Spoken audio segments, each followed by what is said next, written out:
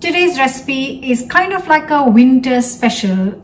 It's a mixed vegetable sabji, and it is beautiful. Why it's a winter special is because in India, growing up, carrots are a winter vegetable, and cauliflower as well. And then you kind of make this sabji, which is using up all the winter vegetables you have. So you can use something else that you might have available wherever you are in the world, and use that to make this sabji. But it's a really simple one, and really it's got the right balance of spices, which is very warming and comforting. So let's get cooking.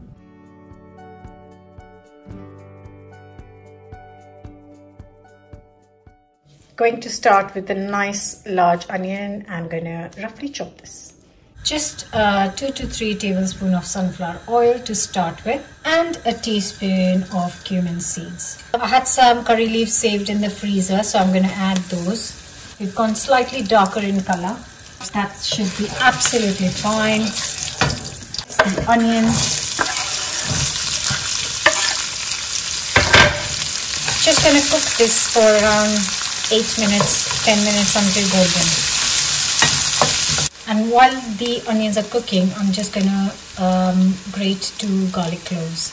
In goes the garlic. Just cook it off for a couple of minutes. Onions are looking lovely and golden. And I'm just gonna chop up 2 tomatoes. So in goes the tomatoes.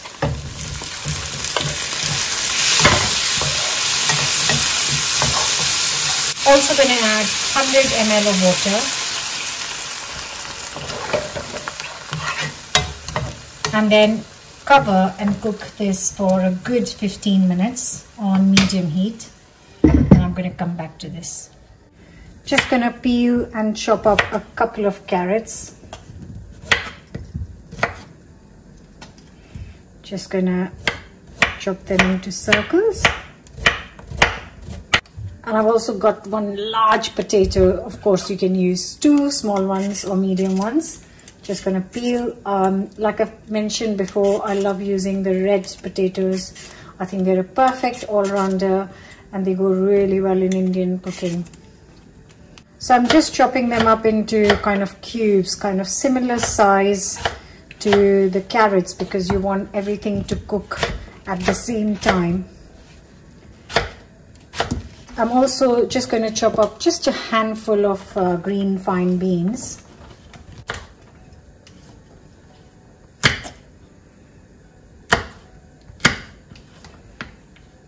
It's time to check on the tomatoes.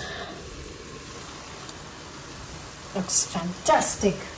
So it's completely softened up. It's become like mushy, and it's time to add some really nice warming spices. A teaspoon of garam masala, a teaspoon of turmeric powder, a teaspoon of chili powder. I'm using slightly less. A teaspoon of salt, a good teaspoon of amchur powder or mango powder.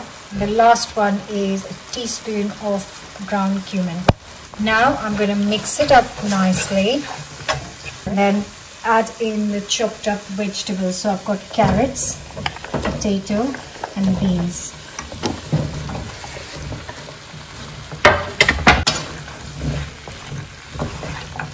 First I'm going to mix this, and then leave this aside and let it cook. And I'm going to add some more vegetables to this. So I've got a kind of smallish cauliflower. I'm not going to add all of it. I'm just going to add half of the cauliflower. Just going to break some of the florets. And I think that should be enough for sabji. I'm just going to add everything. So just going to add the leaves, whatever was on the cauliflower, and then chop it into slightly kind of smaller pieces. Stem, so I'll just chop it up to smaller pieces so it cooks quickly. And also these leaves. So in goes the cauliflower. good mix.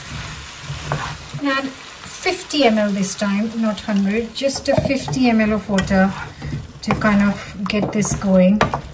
And the last thing is 150 frozen peas. If you find fresh peas, then of course you can use fresh peas. Right now it's not the season, and also I prefer using frozen peas in cooking, so that's really nice. I've got that water. You do not need any more liquid because the cauliflower is going to release some moisture, which will help cook this mixed veg. So I am going to now cover this and cook it on low to medium heat for a good 20-25 minutes. So my timer has just gone off for 20 minutes.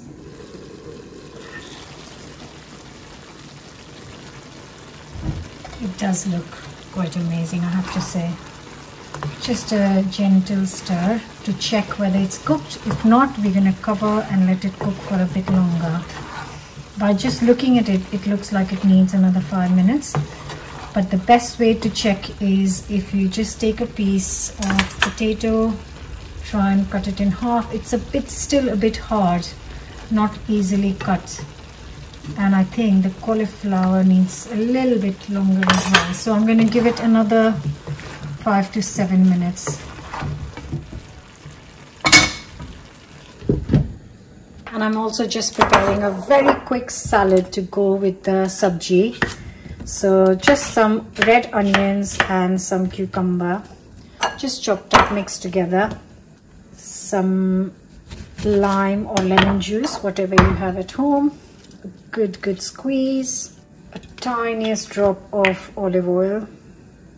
Good sprinkle of salt and pepper. Mix. And this will give it enough time to kind of sit in the lemon juice, lime juice, while the sabji and parathas are getting ready.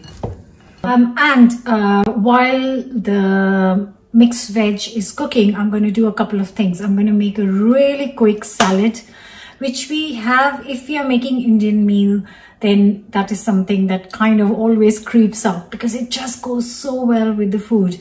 And the second thing I'm going to prepare is bundi raita. So any form of raita, cucumber, bundi, onion, or any other raita. There are a couple of raita recipes on the channel. You can find them. Bundi is gram flour balls, just here. So they are just gram flour balls, and yeah, so they are gram flour which are made into a batter and deep fried, and you can buy them in any supermarket. So really easy to find, but if not, you can make any other raita of your choice. So for the raita, it's literally yogurt and a little bit of water, and to this I will add some salt, and really important is cumin, ground cumin. So you can dry roast the ground cumin and then just kind of grind it to a powder, and that is really quite important, and it goes beautifully with yogurt and goes in the bundi. So it's gonna add a little bit of bundi to this. That should be enough. And if you leave it for 10-15 minutes, the bundi will soak up all the yogurt.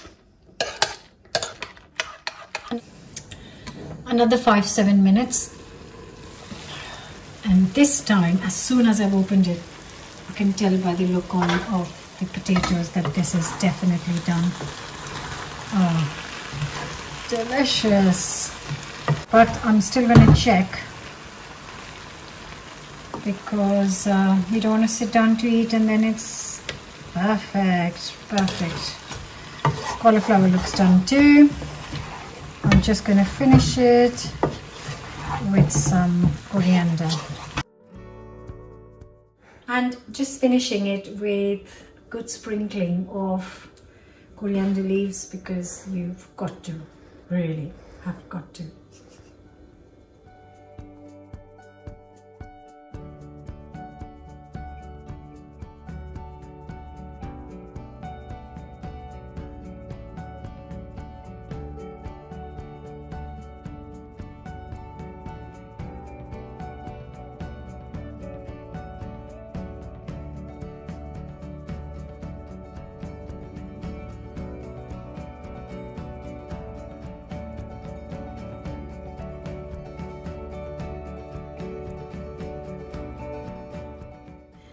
I would highly recommend you have this with lachha paratha or naan, some form of bread, because that will do this justice. I've also got, like I said, some salad, a little bit of raita.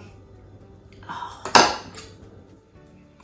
I love this with the parathas in the winters. Absolutely delicious. Oh,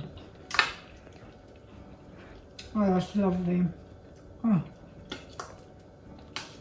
that is proper lovely.